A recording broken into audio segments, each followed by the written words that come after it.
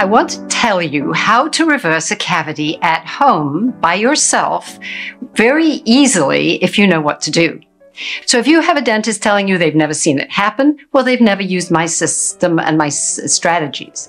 And if you've heard people say, no, you can't reverse decay into dentin, that is inaccurate. I have seen it. I've seen it in multiple teeth. It will occur. Prove it for yourself. Today, we'll learn from Dr. Ellie Phillips, a leading expert in dental health. She'll be tackling one of the most common dental concerns, cavities. Can you really reverse a cavity at home? And does the old trick of oil pulling really work? Dr. Phillips will guide us through the science behind cavity reversal, share natural tips for promoting tooth healing, and debunk myths around oil pulling.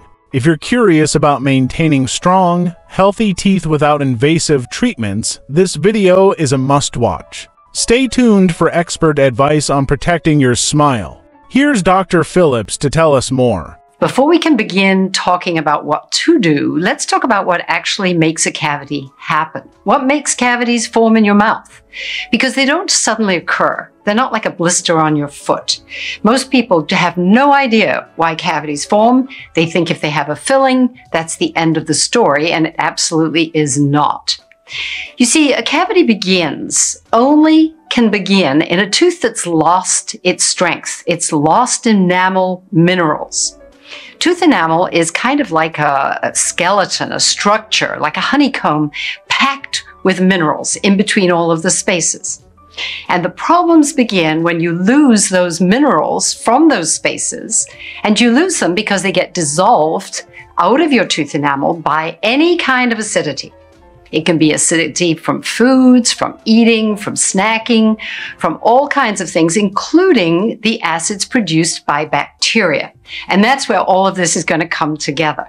So the first stage of a cavity begins with what we call in dentistry demineralization, the removal of minerals from the outside of your teeth. And when this occurs, it opens up holes, little spaces. And the problem with that is because plaque actually enters those spaces. Now, what is plaque? You may have heard of plaque and thought it's a thing, but it isn't. It begins with a certain group of bacteria, really bad kind of guys in the bacterial world. And the most famous of these bad bacteria is Streptococcus mutans. And you may have heard about Strep mutans. It's famous because it processes sugar in your mouth. Now that's sugar from sugars of all kinds, whether it's natural sugars or sugar from sources, that cakes and pastries and things that you eat that are made with sugar. It can even be from sugars in fruits. Any kind of sugar will feed, even a tiny amount will feed Strep mutans. And when Strep mutans get some sugar, it has energy. Now, floating in your saliva, Strep mutans cannot reproduce. But the problem with Strep mutans is when it has energy, it makes little strands of sticky tendrils. And that allows Strep mutans to stick to your tooth. Once Strep mutans has attached to your tooth, then it can get its friends together and it clump into this mass, which we'll talk about how the plaque forms in another video, but basically it gets thicker and it gets more, and this mass of plaque is multiplying, and as it multiplies, the byproduct is acidity, acids. So guess where these acids go? Into your tooth to cause more demineralization. The bacteria go into that open hole, do the same thing again, cause more demineralization, go further in, and so it goes. This progressive destructive process goes on and on. And the mass of these bad bacteria, these Strep mutans, mixed up with the acidity and the decayed part of your tooth, this part of your tooth that's just being dissolved and caving in little by little. To start with, it's just a few of the skeleton structures. And this mass of brownish kind of material is what a dentist will call caries, C-A-R-I-E-S. So caries is actually a kind of material made up of the bacteria that caused it to occur and the damage of the tooth. So it is, in fact, a kind of infection. Now, if this infection continues unstopped or unchecked, eventually it will undermine the strength of your tooth, and eventually that tooth will cave in. It hasn't got structure to support it anymore, and that caving in creates what we call a cavity. So a cavity isn't the infection, it isn't caries, it's actually the symptom, it's the last stage of this infection. And I think that's really important to differentiate, because when we talk about how do you stop a cavity, the best time to stop, of course, is right at the beginning, long before it caves in. Now, I'm going to say here, if you already can see a hole in your tooth, it doesn't mean don't listen.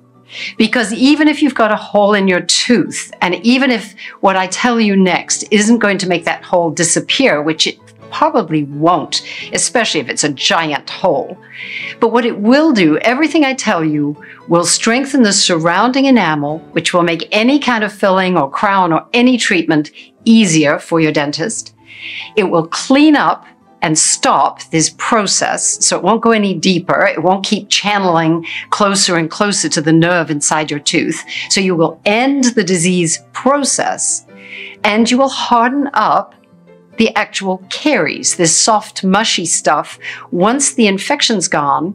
And when you use the techniques that I recommend, that will harden up and be much easier for the dentist to remove cleanly, completely, and so that it doesn't necessarily cause as much damage to the tooth or even to the nerve inside the tooth. So it's well worthwhile trying to control a cavity, even if you think you will eventually need a filling. And many people do. But on the other hand, many people don't. And the myth that's out there currently is that once a caries is into the dentin, you can't stop it. And I will say to you right now, if you follow my instructions, my recommendations, this goes far deeper than the normal recommendations. And you can and probably will be able to stop caries into the dentin, providing it hasn't caused a giant cavity to already have formed. And I hope now that's clearer, the difference between the infection, the caries, and the cavity. So, how do you stop that infection? The first thing we have to do is actually limit sugar. This will limit plaque from forming in the first place. But that will stop the future problems. The second thing we have to do is actually stop this infection that's already started in your tooth. And the way we do this is to actually help the outside surface of the enamel heal itself. And in order to do this, we have to stop that acidic damage, and we have to increase the amount of minerals that are available for the enamel to repair itself. Now, enamel isn't alive. Enamel is a crystalline form. And crystals, as you know, if you've done an experiment at school, you may have grown crystals in a Petri dish in the lab in your science classes. And what occurs is that once there's a crystal, it can add to itself, providing the liquid around it is at the correct acidity or pH, and that the solution around it is absolutely packed with minerals. Now, this is where your saliva, the liquid in your mouth, is the miracle worker, because saliva is dripping. It's super saturated with the very minerals that your teeth need to repair the outside enamel. So all you really have to do, you don't need expensive toothpastes and remineralizing solutions or very strong fluoride. All you need to do is give your mouth adequate time to interact with the saliva in your mouth. Now, the problem comes for people who have a saliva flow that is the wrong pH. And what do people do who have a dry mouth? Maybe you have had your salivary glands removed, or didn't form properly, or you have a disease that took out your saliva, or you're taking medications that dry it up. This is where xylitol is your ally. You see, xylitol, whatever your problems are, will stimulate a flow of mineral-dense saliva, the spit in your mouth, and it will come into your mouth at the right pH and full of these minerals to repair this outside casing or coating on the surface of your teeth. You can speed this process of mineralization for sure. And the way you do that is using the right kind of fluoridated toothpaste and mouth rinses.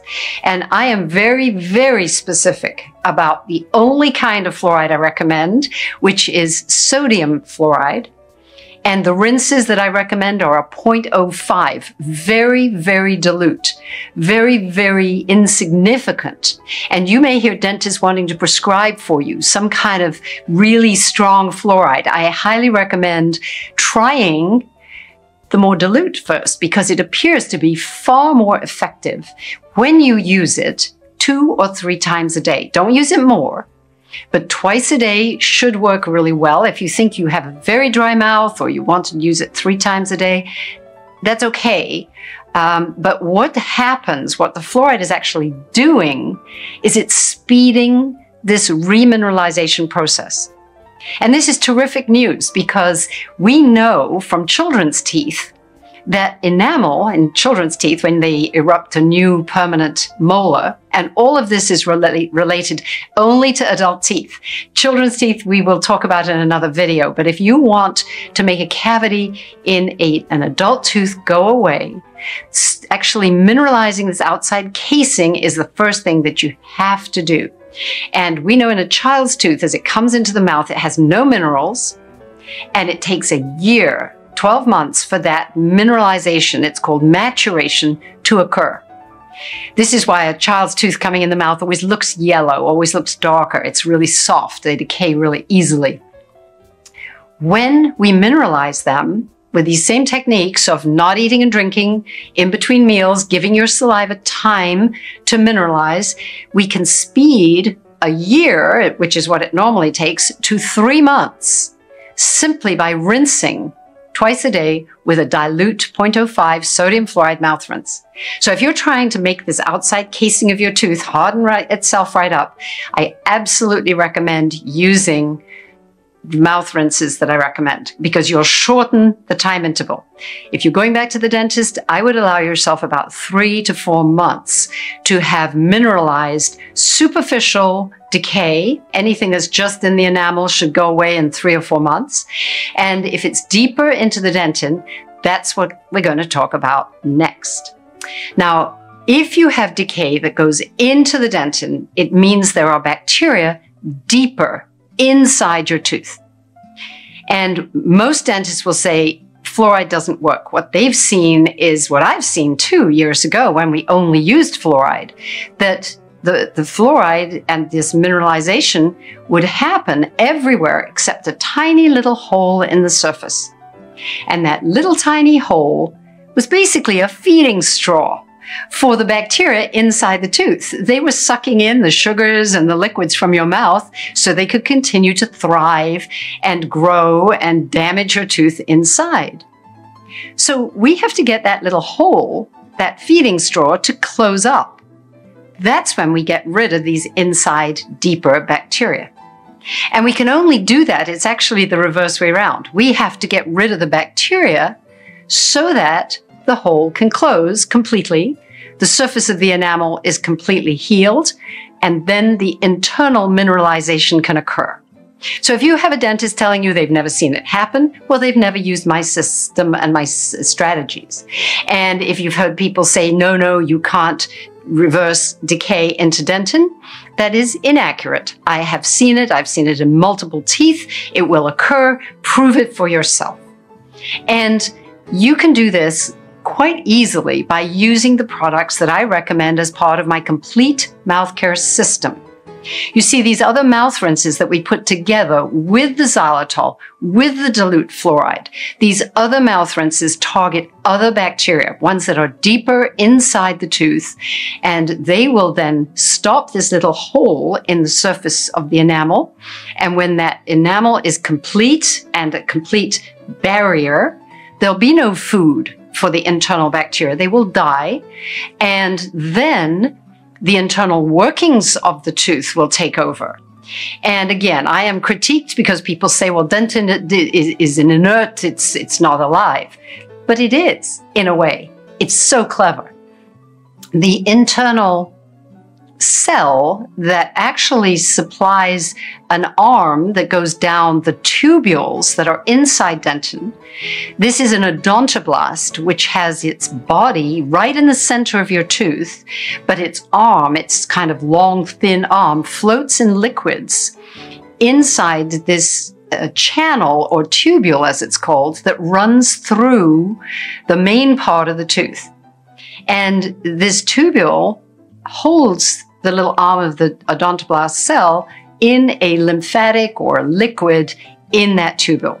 Now, there are two ways minerals can come to mineralize this now empty void that was caused by the caries or this infection process. And the minerals either come from the liquids, these lymphatic liquids, which are in connection with your body liquids. And this is where diet, nutrition, circulation, maybe taking a supplement, all these things can help your body heal this internal place. And then the other thing that occurs is that the odontoblast cell has the capability of secreting new dentin to actually block the end of the tubule, to put up a barrier to stop these disease, plaque, carious bacteria from attacking the center of the tooth. It's a natural defense system. The reason it doesn't work very well most of the time is that the kind of assault of our modern diets is so rapid and so aggressive. The poor little odontoblast doesn't stand a chance. But when we give it time, when we cut off the disease food, then we give the odontoblast time to do its repair and its remineralization of the interior of the tooth. And this process can take up to 1 or 2 years to occur. So what do? You go back to the dentist. See what they say. If they think that your mouth health has dramatically improved, maybe you could ask to try longer before they fill what they might see on an x-ray as a cavity. You can ask your dentist if they frown at you. You could ask for how much time would they give you. The longer you can extend the time, the more they should be able to see on x-ray. First of all, the enamel healing within 3 or 4 months. And maybe if you go back for an annual visit, which would be 13, 14 months later, maybe a little longer, they should be able to see on x-ray minerals occurring, a remineralization of this area. And it's really between you and your dentist how long you wait. I always gave my patients the first 3 months before we ever filled the cavity, unless it was an emergency, so that we could see what could heal itself. Then the question is, what is safe? What is good for you? Where are you traveling? What's happening? Is this tooth a problem? Is it a food trap? And so that you will need to discuss these things with your dentist. But at home, by yourself, if you want to do these things, you can make an incredible change to a cavity and potentially completely reverse it within a year. And that would save your tooth. And then the question is, why is that important? Because nothing beats a pristine tooth for strength, for beauty, for lasting, for causing you no more problems. And you will have learned how to mineralize your teeth, not just that tooth, your entire mouth. So I think there are so many arguments for why it's worth giving time, try to reverse this cavity at home, and please share your results with your family and friends, because so few people in the dental world believe that you can reverse a cavity that is interdental. Have you heard about oil pulling? It sounds like such a natural way to care for your teeth. But I have to let you know that oil pulling is a powerful therapy, and its effects on mouth health are very similar to the effects we see with the use of an antibiotic. Now, oil pulling was an Ayurvedic method of cleaning the mouth back 2,000 years ago. You take some sesame oil into your mouth, swish it around for 15 to 20 minutes, and then spit it out. Back in 2008, a naturopathic doctor and the president of the Coconut Research Center wrote a book called Coconut Oil Pulling. And this generated a lot of interest in the naturopathic world, and people started to use oil pulling here in the United States. Now, studies have been done since then, mostly comparing oil pulling with the use of an incredibly powerful prescription antiseptic mouth rinse called chlorhexidine. Now, I have to tell you, in my entire dental career, I have never once prescribed chlorhexidine because it wipes out not only the bad bacteria in your mouth, but also the good ones. And we need good bacteria in our mouths if we want our mouths to be healthy and protected. And they're also valuable for our cardiovascular health and our breathing. So extermination of all the bacteria in your mouth is not what you should be looking for. And we did a test on a lady who had been oil pulling for 6 months and found exactly that. She had no bacteria in her saliva. So although her mouth was clean, her mouth was not necessarily healthy. Now, I've written about mouth bacteria in my book, Mouth Care Comes Clean, and explained how you can nurture the good bacteria in your mouth, not only with diet, but also with xylitol and with your daily habits. And in this way, you'll not only get rid of disease and damage, but you will also promote the good bacteria that will protect your teeth and lead you to improved oral health. Next, watch the Dr. Ellie Phillips Club playlist for more information on more dental health. Thanks for watching Longevity Deprocessed. Hit like, share, and subscribe to stay updated on evidence-based longevity tips. Share your thoughts in the comments. Your journey matters. Remember, small daily habits create big changes. Until next time, keep deprocessing for a healthier, longer future. Let's make this journey together.